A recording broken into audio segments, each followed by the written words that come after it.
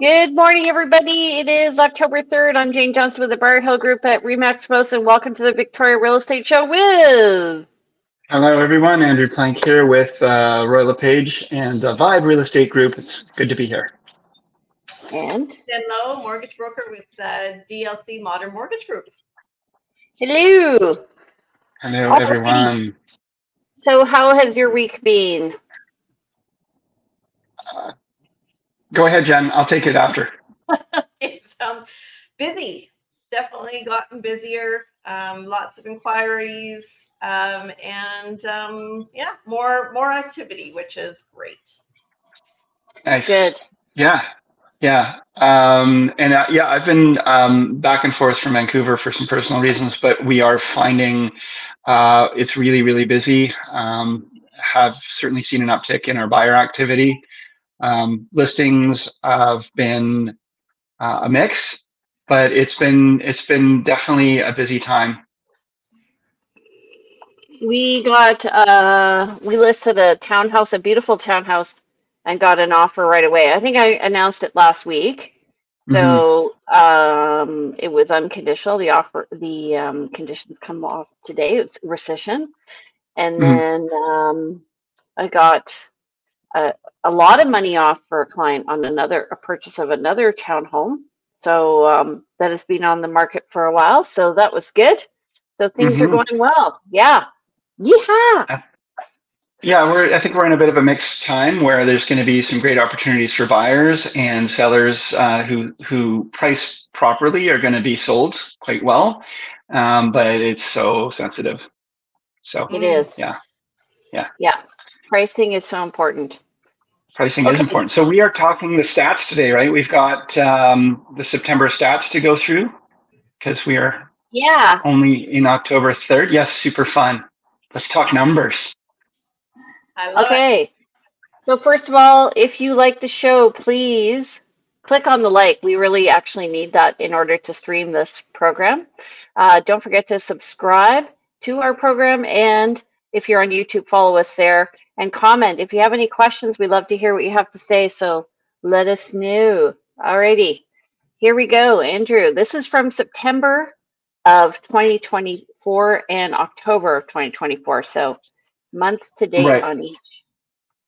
Month to date. Okay, so we've done months to date. Sorry, this is last 7 days on each. So we're doing here the last 7 days. October 3rd it is. So last 7 days before October 3rd, we had 251 new properties go live on the MLS. 143 properties from the pool of available properties went pending, and 142 properties from the pool of available properties were decreased in price. The sellers were adjusting price. 7 price increases, 2 properties came back to market, 256 transacted at Land Title Office, 164 expired listings out of that pool of properties, and 2 were withdrawn. So from the week before, I guess I'll just take that. There were 209. Pardon me? At the beginning of September. So beginning of September, we had 296 new listings going live, a little bit more than we had in the last week. 101 properties go pending, certainly less than we had in the last week. We had 98 price decreases, definitely less again than we just recently had. 1 increase, 5 back on market, 288 transacted at Land Title. 161 expired, that's kind of a wash between the two, 9 withdrawn. So this is interesting to me because if you look at the list to sale ratio, we have less coming on and more selling. And this correlates with our kind of fall market, right? Our little bump happening here. Whoops. That's exactly what I noticed. The sold of 256 versus the new listings of 251. So that's great. Yeah. So that's good for sellers. All right. So in the month-end statistics, October 1st, 2024, for the month of September, we have 571 net unconditional sales happening in September 2024 compared to 493 in September 2023. That's interesting. So up quite a bit. Yep. And we're just up from August of 2024 at 545. New listings total for the month of September were 1,441. That's compared to 1,297 for September of last year, so up again overall. And from last month, we were at 1,043. So interesting. So again, listings coming up. Active listings total 3,361. That's up from September of 2023, 2,699. And it is just a little bit up from August, about 200 more than we were last month. So we're building up an inventory here, folks. That's a good thing. It is. I've been hearing some interesting takes on this in the last little while, and I'll bring that up when we go into the stats. But there's an interesting way to look at all this as we go into the new year. Just get into it now. Come on. You want me to get into it now? Okay, all right. I just was trying to build up a little bit of tension here. So, we've had a lot of listings coming on live, and when you go back to those stats, you see that there are a lot of listings that do get withdrawn or expired. Not all of those get relisted because some people are saying, let's wait till the spring. The spring market's going to be better. The spring market's going to be better. We have a pool of buyers out there that have also been waiting to get into the market as we've been waiting for the interest rates to come down. We also have some of these announcements from the federal government with the new CMHC limit raised to 1.5 million. What we're going to see here, or what the anticipation is and by the way, too, the last month stats, normally we see sales go down month over month between August, September, we're seeing better numbers than we're anticipated, given what we normally would see in September stats. So we're seeing buyers coming back to the table. We're seeing a pool of inventory that is growing, but also we'll see more inventory coming in the fall, in the spring. But we also have buyers coming for that too. So it's kind of an interesting environment. What I'm finding is I'm getting calls on listings that I expired earlier in the year. So there are people who were looking earlier who have now decided they want to get into the market. So they're calling up and calling the expired to see if they can get in without any competition. And what I'm telling my clients is, you know what, it might be better to wait until September or until the new year. If you want to, like if you're in the core, because you're going to have more people looking at that time. That being said, if you are having trouble getting your place sold, the list to sale ratio is going to go down. The number of listings is going to go down. And then the list to sale ratio will get really good in December. So if you're having trouble selling your place, wait it out, stay on the market. And I know you shook your head there, but I'm talking specifically about properties outside the core. Okay. So, I mean, I don't disagree that when there's less inventory, and not everybody calls up about expired listings. That's a great strategy, by the way. And if you're not finding what you're looking for on the market right now, when we have really high inventory, there is still that inventory that we're seeing coming up and expiring and not being relisted. So of those expiries, we do see quite a few of those do relist, but there's definitely ones that don't. And it's worth going after. But December, I feel like, I mean, I wouldn't put my hopes and dreams on, well, if we're not getting a sale now, then we're definitely going to get something in December because there will be less competition. That's not a strategy I would pursue. But good. Yeah. Good. And I just want to say, realtors, be very careful about approaching expired listings.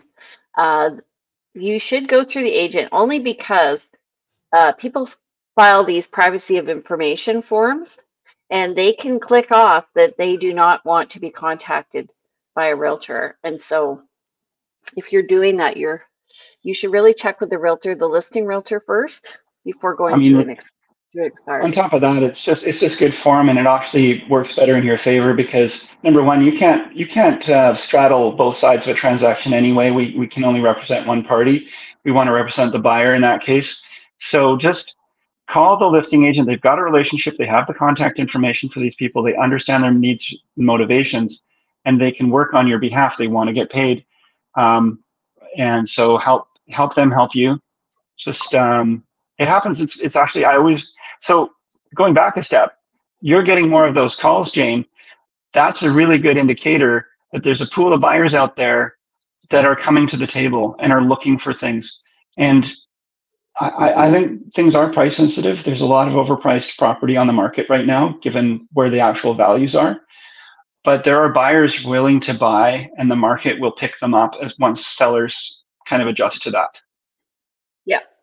So I am contacting the sellers to see if they do want to sell, and and in some cases they don't now. They're happy. In one case, staying where they were meant they were doing some work on their house, and then they got all excited about their house again. So there you go.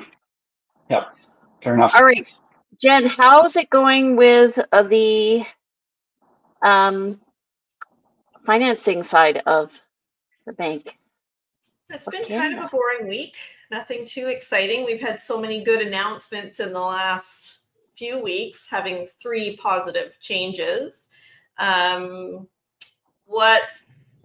current rates right now for an insured high ratio purchase, we've got a 4.29 for a 5-year fix. And the variable currently I've got is about 5.44. Wow. Yeah, so what we're seeing, the projection right now is that the Bank of Canada could drop the overnight lending rate by 0.5%, which would be really nice. That meeting is coming up on October 23rd. I have a question for you. Mm-hmm. How come we all know that before it happens? Because we don't know, and there's lots of stats that go into that final decision. But what we do is we follow what happens. And I'm not an economist by any means. We follow what the U.S. feds do. And they, after not doing any drops, just dropped their rate by 0.5%. Yeah. So that's where our projections come out. And I follow a lot of economists, and more economists are saying, like, they basically not bet on it, but, hedge their bets on, are they going to drop 0.5%, 0.25%, and that's the current, from what I'm reading, that's the current projection. And when I see fixed rates lower than variable, that says to me that there is an anticipation that rates are going to go down. On the variable rate side, yes. Yes. Yeah. What do they call that? Like an inverse yield? Inverted. Inverted. Okay. Inverted what? Sorry? Yield curve. And it's been this way now for a year and a bit. That's a long time for that. Yeah. And in the past, what was it? An inverted yield curve would indicate. It generally had sort of that prime rate's going to drop. Yeah. Okay. And so generally, you want to go with variable when you see the inverted rate yield curve. Yeah. Correct. It also depends on how. Right now there's a significant difference between that variable rate and the fixed. Mm-hmm. So on an individual basis, from a comfort level, are they okay taking that added risk, or do they want that guarantee of a fixed payment? So when the fixed is here and the variable's here, the bank is betting is that this is going to go here eventually, and so they wanted people to lock in. They want it to look attractive, so that the people who are going variable will commit to fixed and paying more over the long run than the variable. Because guess what? So then, I'm opposite. So now these people, all of a sudden they want, we want to get out of our fixed rate. we want to go and re-lock in, and the banks are really smart, and you can't get out of it without paying a very significant penalty. Right. Right. Yeah. So if you're thinking of moving in the next few years, don't go fixed because it's going to cost you a lot of money. Yes. So very Well, real. yeah. Make sure that you look into how the interest rate differential penalty is calculated with your particular lender. Yeah. I think it's really interesting that a lot of people make decisions based on what just the numbers say to them, but they don't take into account and communicate with the bank or their lender what their actual future plans are. And it just makes such a big difference to what you're going to be paying over time and what your decisions, your actual possible actions you can take. I mean, if you're in a fixed mortgage that you can't move without big penalty, it's going to limit your ability to move and maybe take advantage of changes in the market as well. Yeah. Exactly. Yeah. So variable. I'm not sure what's happening with Andrew, but he keeps popping in and out. Okay. Total active listings. Andrew, take it away. okay, this is like a ski hill here. But a pregnant person on their side? What?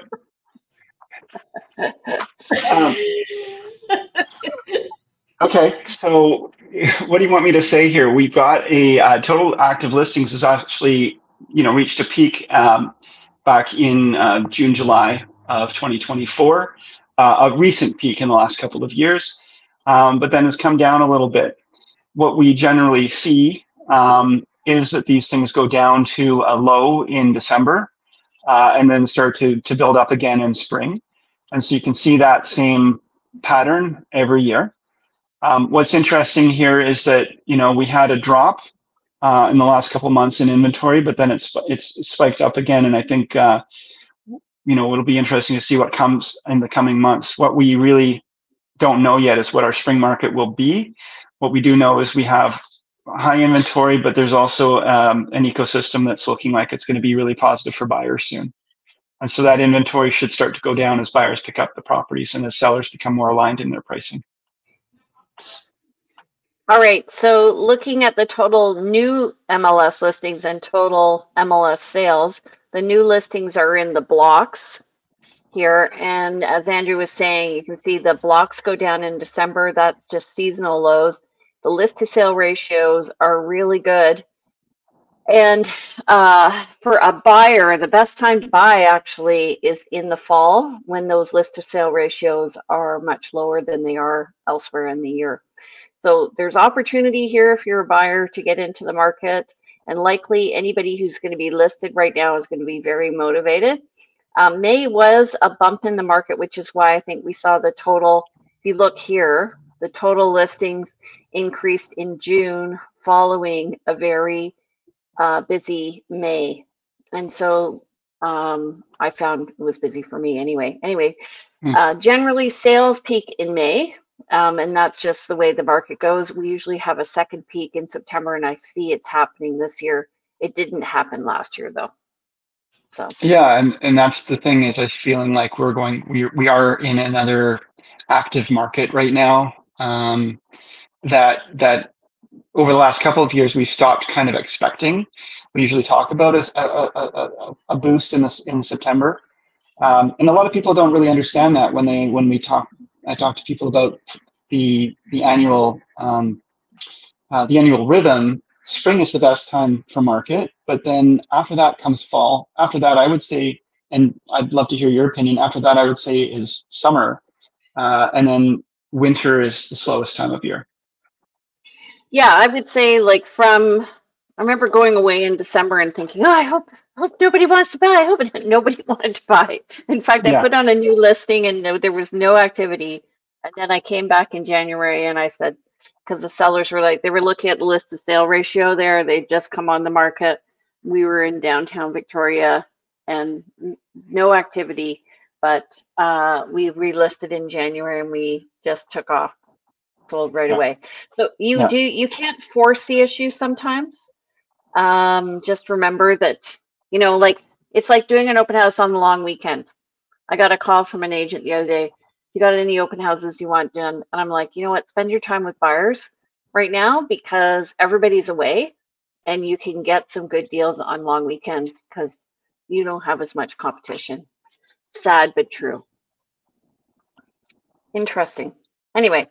A long weekend is the same as summer and winter. It's just people are distracted, they're doing other things, and realtors don't want to work. So you can take advantage of that. I remember helping a client buy a house during a snowstorm. They listed it, the snowstorm hit.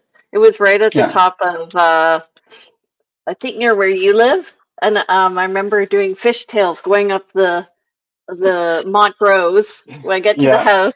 Oh no. We wrote the offer that night, and the guy's like, nobody else is interested. Just because nobody else can drive in the snow. That's right. But you know, it's so subjective for a seller when they've been listed in one of those times, or they listed just before the long weekend, and over the long weekend there wasn't the activity it could have had, or during the summer there wasn't the activity, or in the Christmas time. So subjectively they feel like, oh, nobody wants me. Nobody wants what I am offering. And so I have to work with whatever comes my way. And then that turns on a dime when you're in a different market. Yeah. And I find that sellers can get sassy when it's a seller's market, and buyers can get sassy when it's a buyer's market. And, you know, like just treat each other with respect, people. Cool your jets, folks. And sometimes that sassy will work against you. I mean, I've seen buyers where they think, oh, it's a buyer's market and I can get anything I want. And then they're passing up such amazing properties, and then they're being jerks when during negotiation. And same with sellers when it's a seller's market. And it's like, you know what? These things are seasonal. They come and go. Everything evens out. And there, you know, karma comes into play here sometimes too. Like, you know, let's do this. Let's do this professionally. But yeah, it can work against you when you think, well, for example, in those high markets where it's a seller's market and sellers are like, no, I'm not going to take any offer because none of them are high enough. This is the best market you're ever going to get, folks. And you're not working with the buyers who offered you 100,000 above asking because you think it's worth more. That's not really that's an extreme example, but I had a listing once where a seller, we got one offer on their property. It was right at the end of the busy market. I think it was like May of 2022. And we got a full price offer, and she countered higher. And I was like, this is a good offer. Go with the offer. What was the end result? Did it still come to terms? Well, the agent asked me, you know, why are you countering higher? And so I said to the seller, how do you want to answer that question? Mm-hmm. And she said, well, I just expected the market to come back with multiples, but because we had to spend time getting their property ready, we missed the market. So sometimes you just got to get on. Sometimes more action is better. Like just take the action, go. Anyway. Yeah. C'est la vie. Well, c'est la vie. The market is very challenging too. Pardon? You know, the market, like when you try and time. Yeah, you take your boat out and you start going against the tide. You know, you're not going to be. You spend that extra time to get your boat ready to go, and then you go out against the tide. You're not getting to your destination, right?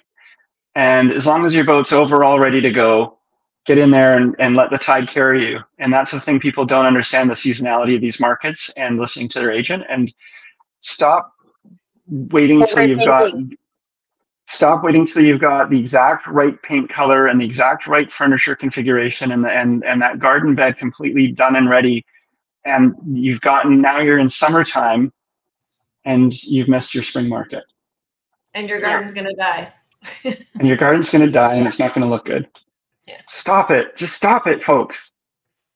Okay, one funny story I'm just going to say. So I have agents from other cities who watch real estate in Victoria, obviously, and I show my listing and they're like, the grass is dead.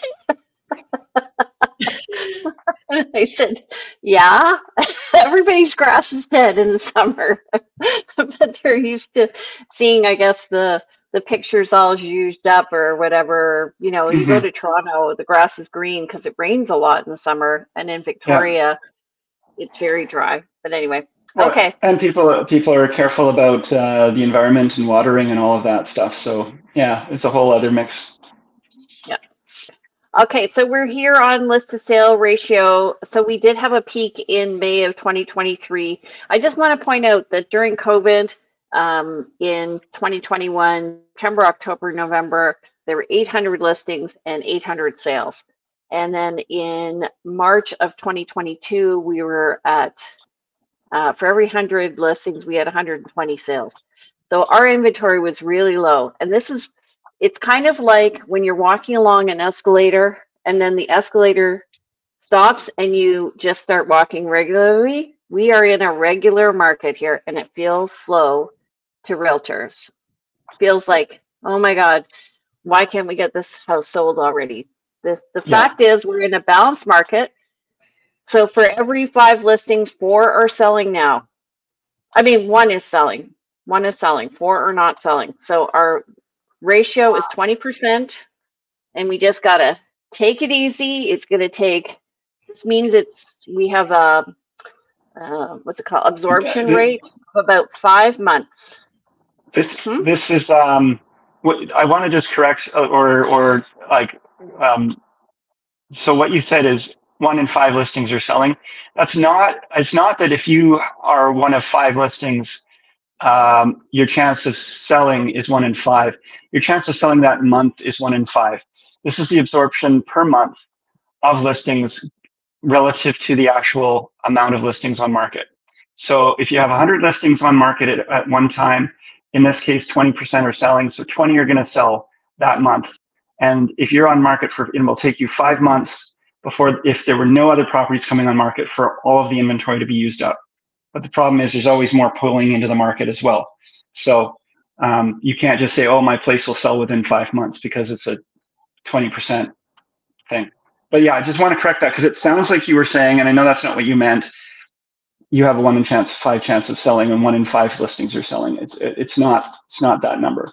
It's not going to sell quickly, is what I mean. Is that it's going to take longer. The average days on market is longer. We see that every month.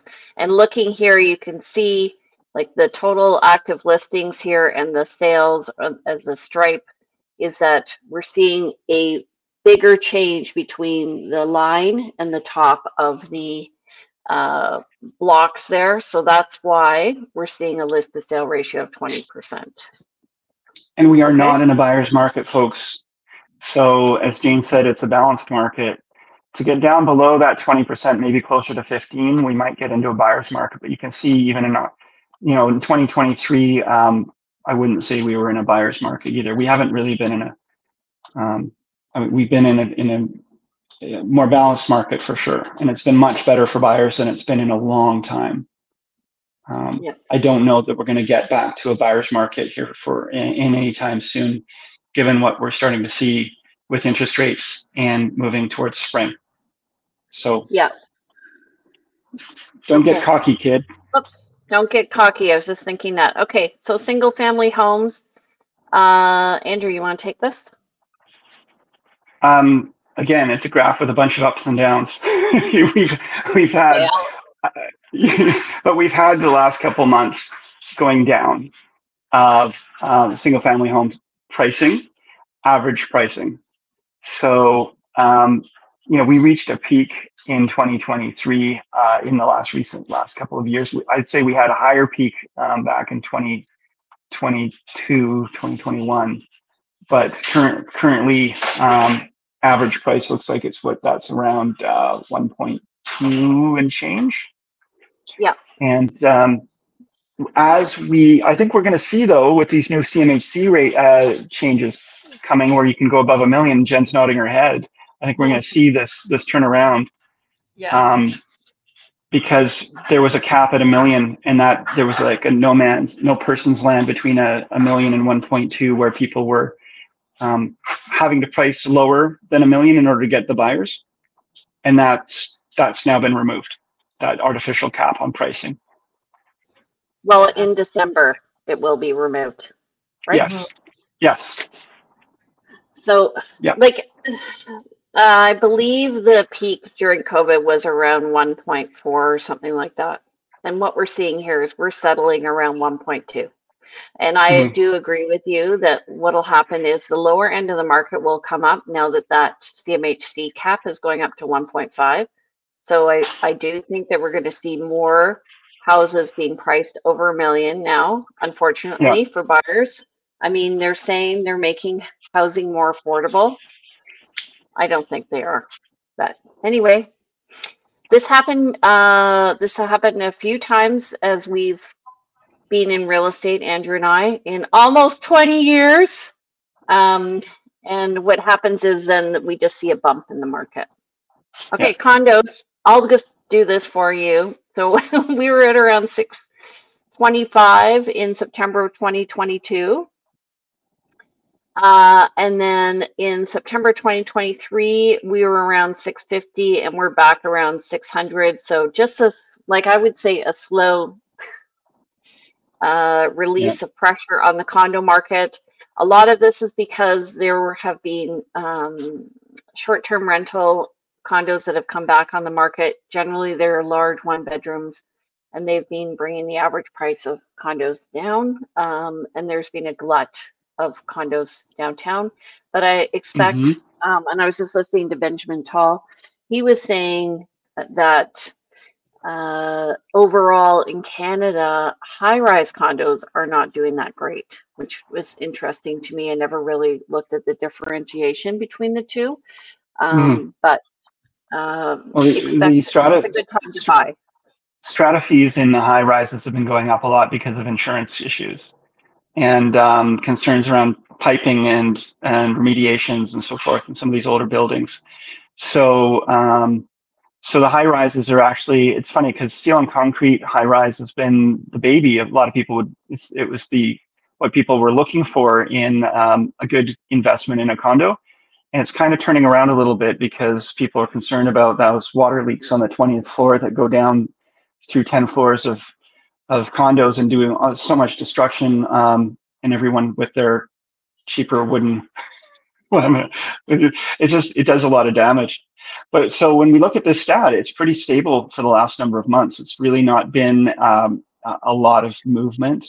And that's the thing, the condo market has been not super exciting. It's just not been a lot of movement. It's been not stale, but not active. Right. And my thought is it's a good time to get into the market because it's not active. So this is a good time to take advantage of an opportunity if you're looking for a rental. All right, townhomes. We always talk about the range and fluctuation of pricing here because there aren't, relatively speaking, as many townhomes as there are condos and homes. But we are seeing a relatively flat market again. So 2 years ago, we were at 800. We did some dips, but we seem to be hovering around between 825 and 850, I would say, over the past 6 months. You know, this is interesting if you want to look at this just from one perspective. We talk about that winter market, and the winter market, based on this graph, really looks like it affects townhouses more strongly than anything else. And we do know that, of the inventory out there, townhouses is a much smaller segment. So any shift in the number of sales and the values is just impacts this graph a lot more strongly. But overall, it's been really flat other than those dips in winter. So, I mean, if you did want to take that literally, it might mean that it might be a good time to look at townhouses in the dead of winter for a deal. Right. And so a lot of people go for townhouses because they present upfront as being less cost, but they do have usually fairly high strata fees because you're paying for your building insurance as well as your common property maintenance. And comparatively to a condo, there's going to be more maintenance for things like property and stuff like that. So, let's say you buy a house at $1 million and a condo at 800,000 a townhouse at 800 and a condo at 500, your strata fees are going to add to your monthly debt ratio, right? So like if what is the impact of those strata fees? So let's say I noticed that they're starting to increase. I just sold a townhouse recently. Strata fees were 600. So how much are people carrying? Like, is it like $200,000, $300,000 if they're paying $600 a month in a strata fee? Do you know what I mean? I don't. Well, from a qualifying standpoint for your mortgage, and I don't understand why, but I'm not complaining. We only have to consider half of the strata fee. Whatever the strata fee is, from a qualifying standpoint, we use half of that. You know, you don't. What I've always found this fascinating, because if I was to buy a townhouse and pay strata fees for the townhouse, then I'm not paying and saving up for a new roof and new exterior cladding and new windows and all of that stuff, because it's taken care of by the strata. I'm not bringing in, I'm not doing gardening and yard maintenance either, because the strata generally takes care of that in most stratas. So when you buy a house, all of those extra costs are on you, and you should be putting that money aside. So I see a lot of buyers go, I don't want to buy a townhouse because it's got high strata fees. You don't understand. You buy a house, you're going to be putting money aside for this too. You're going to be paying for this one way or another. People who own a townhouse complex aren't stupid. They don't want to spend money they don't have to. And there's an efficiency in having a group of people together in this. So I find it funny that the lenders, I think it makes sense the lenders would only look at half and not the full, because otherwise they want to also look at just home ownership in general as a cost.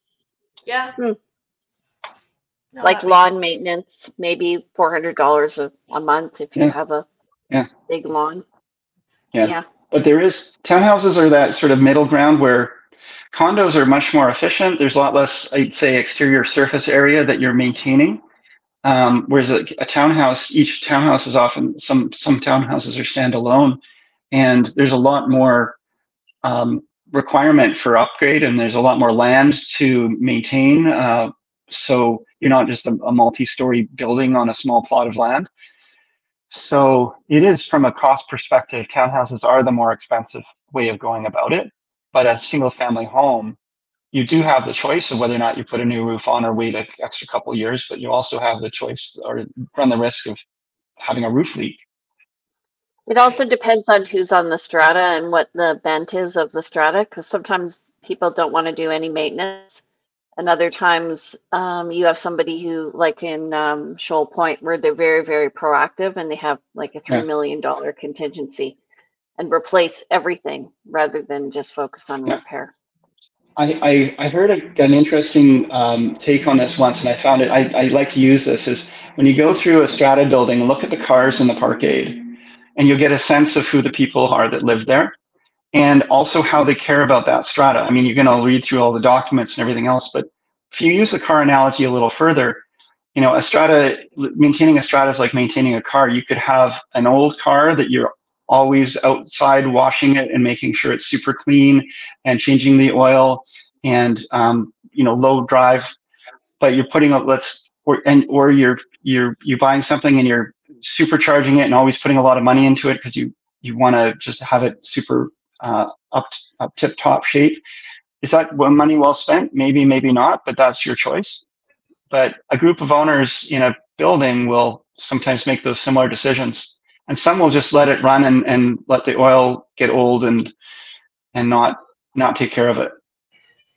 I just want to say, it's interesting you made that comment, because I tell clients, when you're looking at a neighborhood, you want to look at the exterior of other people's homes, and specifically the roofs, and you want to see how they're maintaining their roof, because if people are spending money on the roof, which is one of the biggest capital costs, then you know that the neighborhood is a good neighborhood and they're caring for their properties. But if you see those old T-lock roofs with tons of moss and it looks like it's all curling and stuff, that tells you a lot about how your neighbors are maintaining their home, and you have to make a decision if you want, what kind of neighbor, do you care about that or not? It's up to the buyer, right? Like, but it Well, is something to observe. a lot of people want a new roof, but they can't afford it. So it's, and that's where strata, you're kind of forced into that if majority of people choose to put a new roof on. But when you do have a bunch of people living in a strata that actually are pensioners, they bought in 40 years ago into a 1980 built place, and they don't want to be putting any more money into the place. It owes them nothing, and they have nothing to put into it. So it just starts to fall apart. The same with, you're making that analogy around a neighborhood, and that's true. You've got people who bought in at one point, had great, hopes and dreams for their homes, but maybe no longer have the time, energy, or money to keep it up.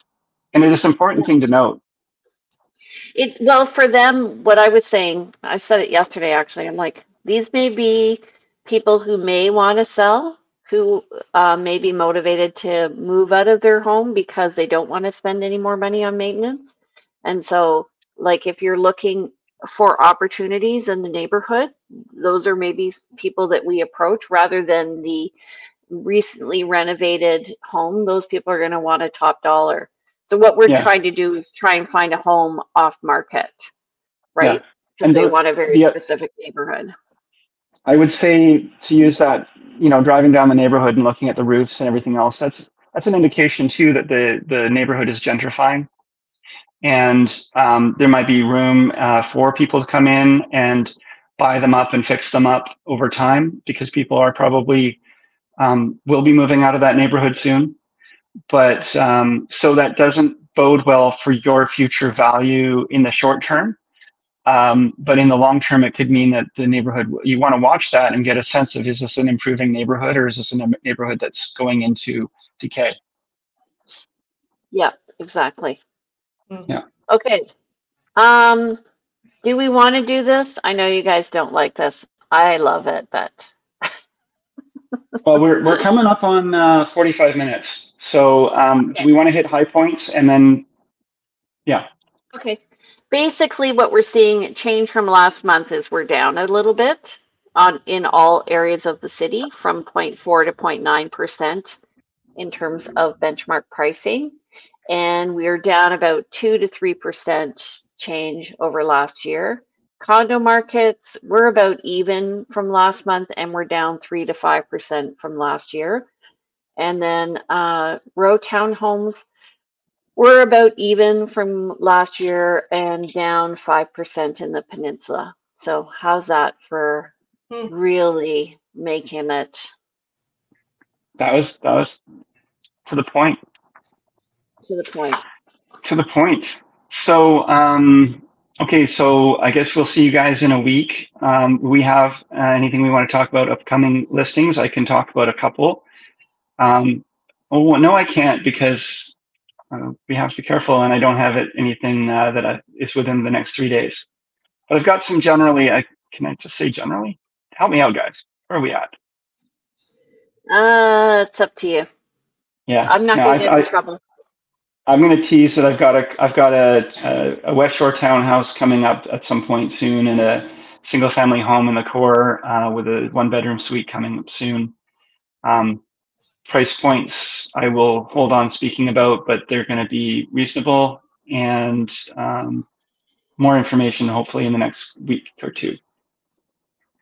Okay. All right. I'm going to announce mine next week.